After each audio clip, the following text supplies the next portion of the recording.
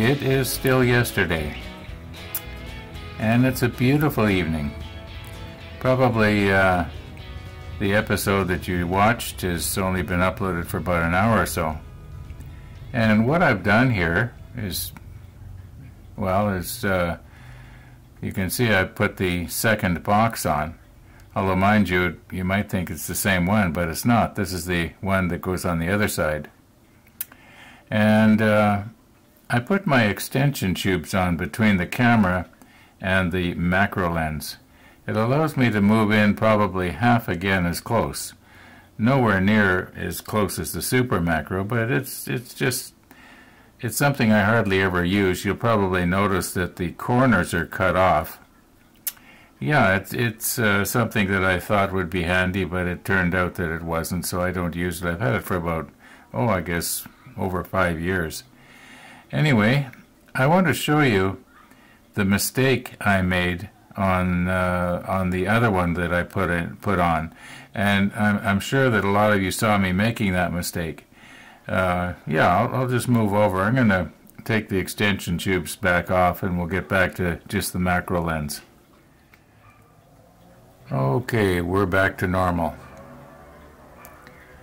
And you can see my mistake. I put the extra thin on too thick, and it solidified a whole bunch of plastic there, and it kind of pooled in the corner. And I saw it doing that, but I had thought that would probably, all evaporate and sort of shrink, but it didn't. Now, I don't know if it's going to be worth my while to try and pull that out of there. I moved this now. I hope it's not out of focus. I don't know if I should try and, cut that out of there and then take some extra thin and kind of, painted, you know how extra thin will smooth over roughened plastic, like little tiny burrs or sanding marks or something like that. Or should I just leave it? We are just moved right in here. I can see that just with my glasses, ordinary glasses, so I don't know, maybe I should try and do something about it. I think I will. I don't know if I'll work at it yet this evening or what's going to happen here. Anyway. Okay, I cut it out, and I think I made it worse. So why am I laughing, right? Well, when I removed the plastic, sort of in behind there, it was almost like a little air pocket. So that's why it looks as bad as it is. Now, I haven't tried to, to brush that with the extra thin. I thought I might just try that on camera. Okay, can I get in there now?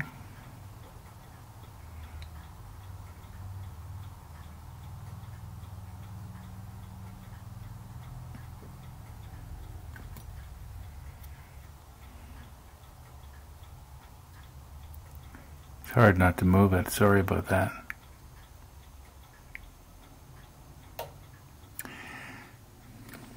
I think I'm going to have to take it and hold it in my hand here. It is smoothing over. I'm just going to have to do this off camera, and then we'll look at it.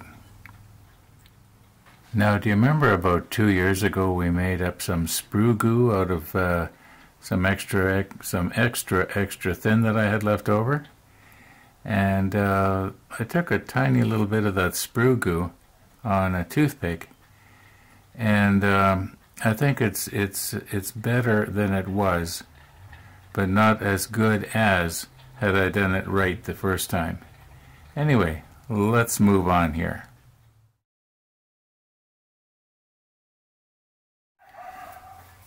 Okay, I thought I would show what are extension tubes.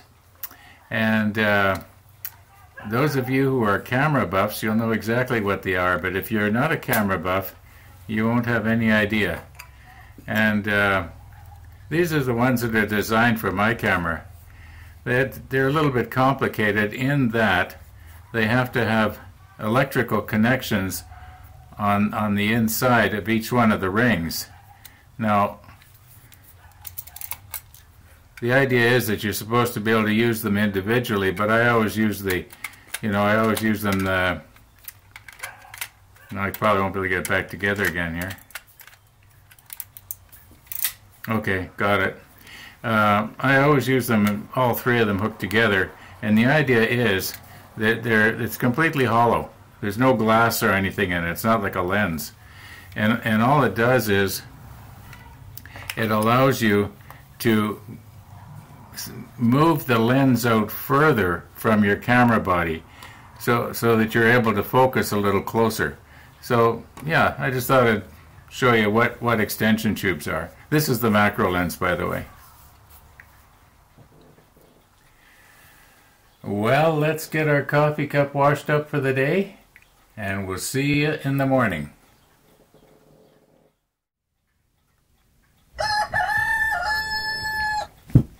It is the next morning, and I checked my computer a few minutes ago, and we got a message from Jason, and he was, well, actually, he did a special little video for us. I have just been watching the model ship episode 790 and saw the predicament that you have wounded up in. And there is a solution, I believe, to your problem, and I just wanted to show you how we can go about that. So my understanding... And he was mentioning how I could probably reliquefy the joints and pull these apart. Yeah, I would say something like that would work just fine if you were trying to pull apart, something like this. That was, that didn't have a whole lot of parts that have to be all pulled apart at the same time. You know what? I'm going to reposition everything here, and I'll show you why I think for most instances that's a great idea. Thank you, Jason. But for this instance, I don't think it will work. Just let me recompose everything here. Okay, I sure hope that this is not going to be one of those days that my voice will just not cooperate. And every time I try to speak loudly, it sort of breaks on me. Anyway, what we've got going on here with this particular module is it was kind of put together a little bit like a Chinese puzzle. In other words, this, excuse me, this piece right here and this piece right here were glued together, and then it was slid into sort of a groove, or it was like a tongue and groove, and it was a very, very tight tongue and groove. And there, and yes, if only this layer and this layer had to be, separated by liquefying the seam, I can see where this would probably work. But because it has been shoved into that, you might say, groove, and it was a very, very tight fit. I can't see it coming apart. I would have to liquefy so much of it that it would end up deforming on us. At least I think that's what would happen. And I don't want to take the chance. I think what I'm going to do is I'm just going to do the best I can here. My plan is I'm going to spray everything first with the number 22. And then I'm going to do my best to paint the deck as far in as I can get. You'll notice that when I take these things out of there, I can sort of get in, and then I'll paint these separately and shove them in and glue them into place. Yeah. But you know what? Thank you so much for that thought. And for separating something like two pieces like this, or like what you demonstrated. That's a great idea. Yeah, great idea. Okay, a few minutes has passed here, and I was just looking at this, and I was thinking, is it possible that Jason's idea would work here? And then I realized that not only is there one tongue and groove joint right here, like this deck slides into a slot right here, and this deck slid into another slot up here. So we had two slots, both going at the same time. No, it just isn't going to work. Okay, so where does that leave me now? Except at the place where my son is coming over later this afternoon to help me put the summer tires on the car. Okay, we are about as done as we can get with step 52 until we paint. We got these last three pieces put on here. All right, let's just see what 53 is all about here. Okay, 53 is a bunch of little parts here that will have to be painted before they're put on. It does appear that there is another part similar to this that has to be glued down. I want to be careful that I don't go and do that. I don't want to be doing anything now, gluing any large pieces together and get myself boxed in like I've just done here. I think I will be able to get out of this mess I'm in. Should I go ahead and get these pieces in 53? I don't know. Now I've just skipped ahead here to step 55, and okay, that goes in there like that. Now,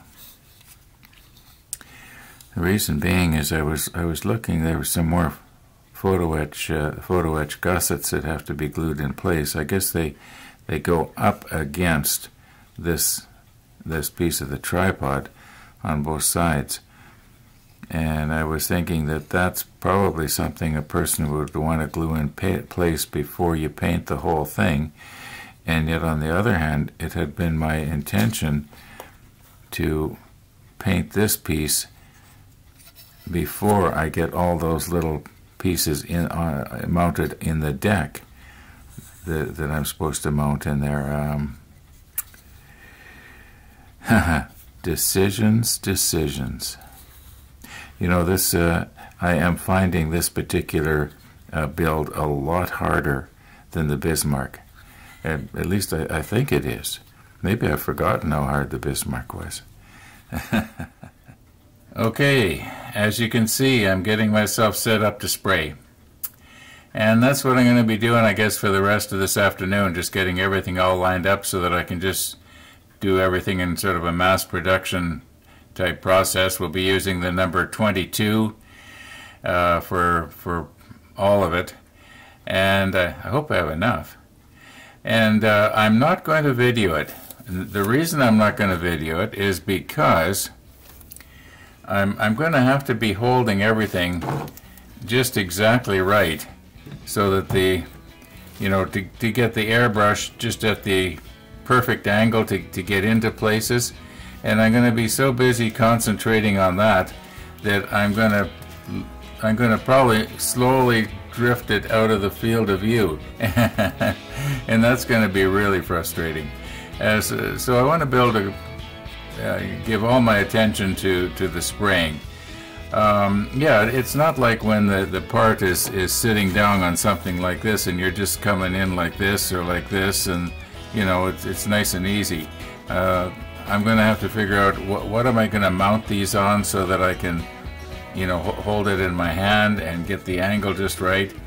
I'll probably stick something right there, because right here there's going to be another part of the ship, so I don't need to worry if this doesn't get painted. Also, there's gonna be a piece here and a piece here, so I'll figure it out. But I'll be working on that later for the rest of this afternoon. And I got to get my tires lined up for when my son comes over and stuff like that. So today's video, I'm afraid, is going to be a little bit disjointed and cut off a little bit short, like right about now. So thanks for watching, everybody, and all being well, we'll see you tomorrow.